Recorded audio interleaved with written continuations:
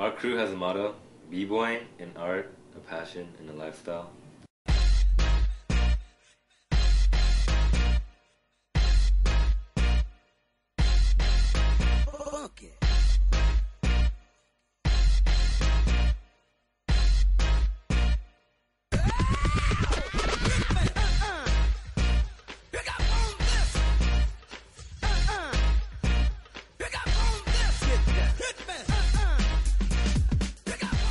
Breakdancing, as people call it, but it's really called b-boying, started in Bronx in the 1970s by gang members actually, and they just used it to express themselves because they didn't really have like money and stuff to pay for other hobbies. And it went underground where it kind of evolved. Like before it was just pure style and like no basic moves, but now after it evolved, in the 90s it came back up again. And now all countries, Asia, like still Europe, even Africa, there's still b-boys around.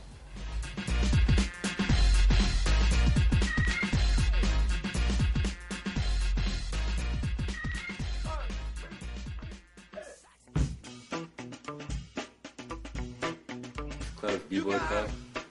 Me and my friends started it our freshman year, which is about 2 years ago. Well, at first it was just a hobby for us, so we wanted to kind of show Los Al basically that there's breakdancing still around, and we just wanted to do it at school too.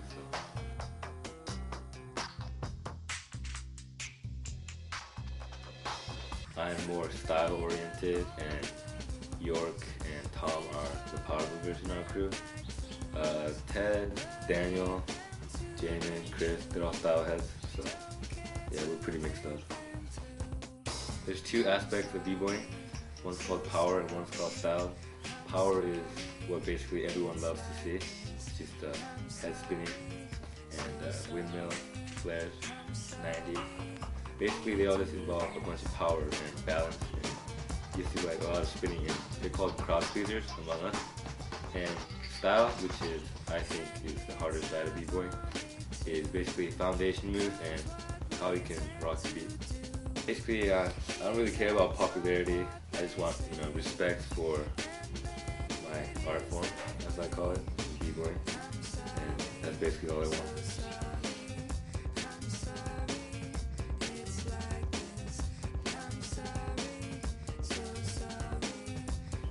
Well, honestly, myself, I don't dance to impress. I dance to express, and most b-boys do that. So.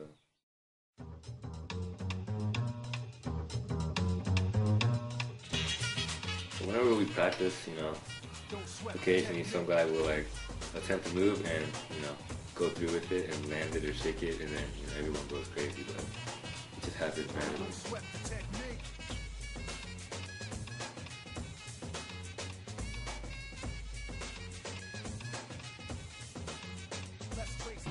B-boys, time to battle. Boom. B-girl. You ready to do it, that song? Now this is what hip-hop is. Like this, y'all. On and on, on and on. And you don't stop. Hip-hop. Let it roar. We are at war. On the dance floor, let's get it on. Usually, because of school and stuff, we try to practice like as much as we can, but it's like about once a week, every Friday, and weekends as well. And usually we practice at my house, or if we can get a better place. Before, when I first started out, we just had a huge piece of cardboard and we would just lay it out on the cement, and because we didn't really know about b-boying and the music, how it was important, so we would just practice on grass even. Well, the cardboard we found in the alleys, just big piece of cardboard, and just tape it together, so it'd be one huge cardboard. Well, and now we have a more high-tech version of cardboard, I guess, called vinyl, and it's pretty thick, and it's good for spinning and stuff. Well, the music is the key part of b-boying, I think, because everyone can dance, everyone can show up moves, but if you can hit the beat with your moves or with your dancing, then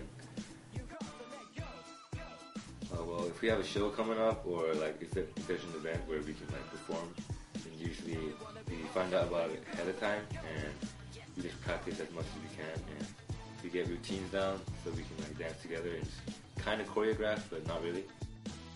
The main choreographer in our crew, I guess, is Ted, because he's just really good at memorizing steps and stuff, and he's our choreographer.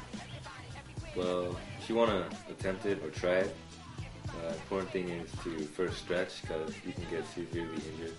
I myself I haven't broken anything yet, but I've dislocated some stuff. And yeah, it kind of hurts. Like if you stretch, then you'll be like more flexible and able to move more easily. So.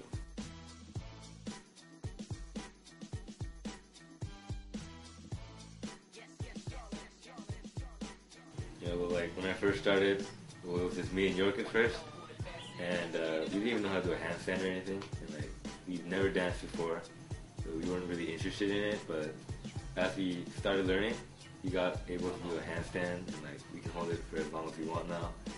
And we learned about the music and like foundation moves, power moves. So yeah, I think we come along.